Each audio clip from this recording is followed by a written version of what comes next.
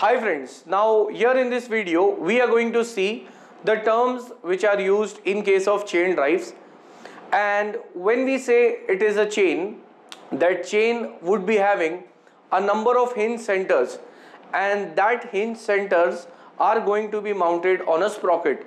Sprocket is a wheel which is having number of teeth, and over that teeth the chain is wrapped or wound. And the terms which are used, I'll write it down here. The terms used in chain drives are, first is called as the pitch of the chain, and the second one is called as pitch circle diameter of chain. Now when I say that it is a pitch of a chain, it means that it will be the distance measured between the two hinge centers.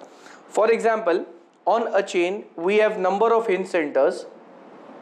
So when we measure the distance between the adjacent hinge centers, that would be called as the pitch of the chain, denoted by P, and this pitch will remain constant throughout the length of the chain.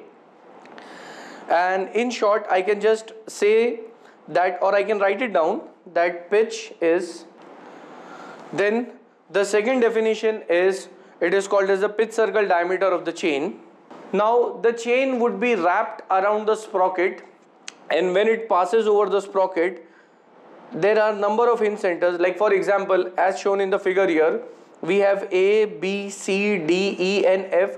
These are the hinge centers over which the chain is mounted. That is, these are the points on the sprocket over which the chain is mounted, and the circle which is generated through all these hinge centers is called as the pitch circle.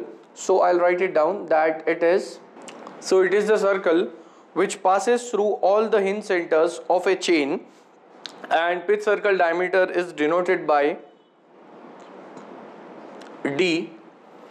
Next, as we can see in this diagram, when the chain is mounted onto the sprocket, A indicates one hinge center, B is the other hinge center, and both of them are subtending or making an angle theta at the center of the chain.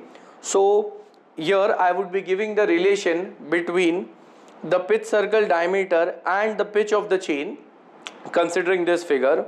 So I would be drawing this triangle, which is triangle AOB, separately in order to explain the relation between the pitch of a chain and the pitch circle diameter, and that relation would be helpful to us while solving the derivation or the problems in the further part of this chapter.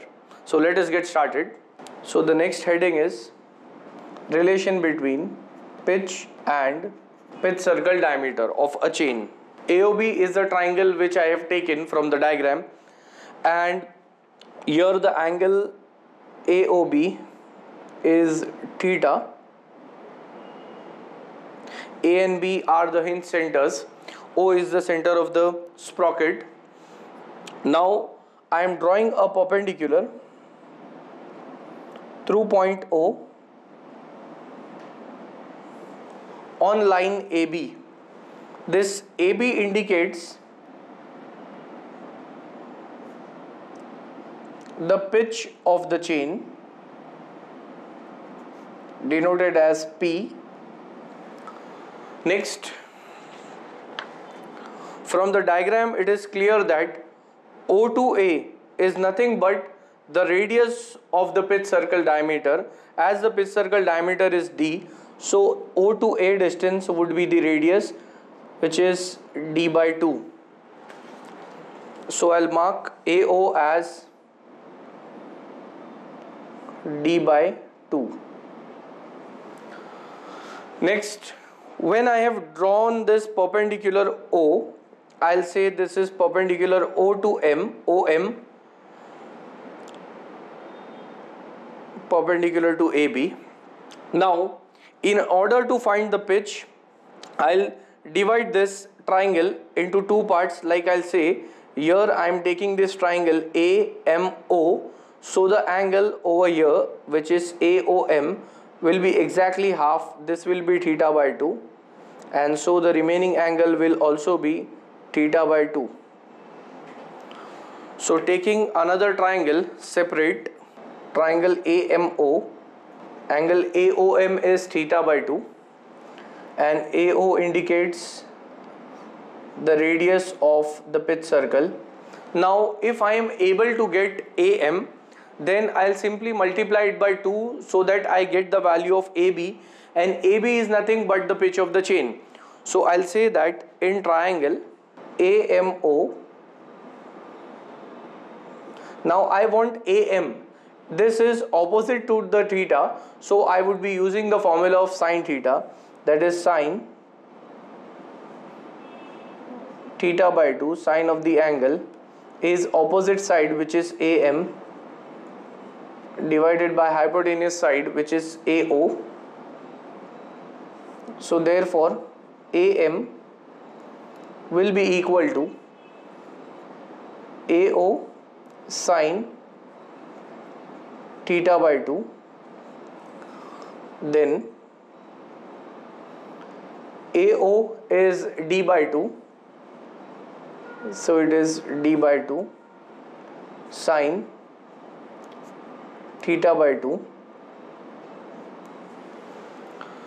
Next, here this angle theta, it can be found out by using the relation with the number of teeth on the sprocket, and from that I can say that theta value will be equal to the total angle, which is 360 degree, divided by T, that is the number of teeth on the sprocket, where T is equal to number of teeth on sprocket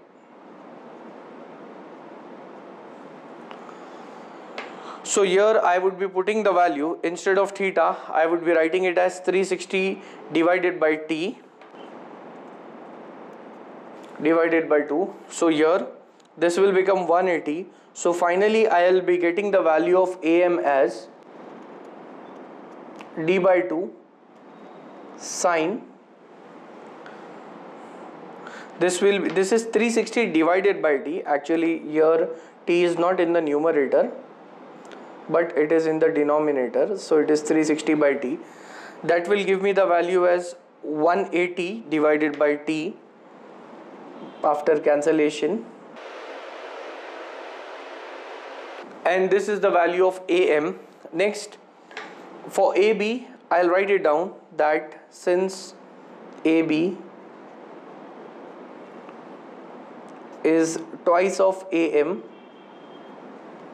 so therefore AB will be equal to twice of D by 2 sine 180 by T. 2 and 2 gets cancelled, so I get, instead of AB I'll write down it as pitch. So pitch becomes D sine 180 by T, and therefore when I want to write D on one side, so this D will be, when this sine 180 by T goes onto the other side, it is P divided by sine 180 by T, and it is 1 upon sine 180 by T, so that becomes cosec. So it will be P cosec 180 by T. I'll say this is equation first, and equation 1 gives the relation between pitch and pitch circle diameter of a chain. So we can easily say that the pitch circle diameter is P into cosec 180 divided by T, where T indicates the number of teeth on the sprocket. So that was it from this video. In the further videos we are going to see some more relations and some more problems related to chain drives.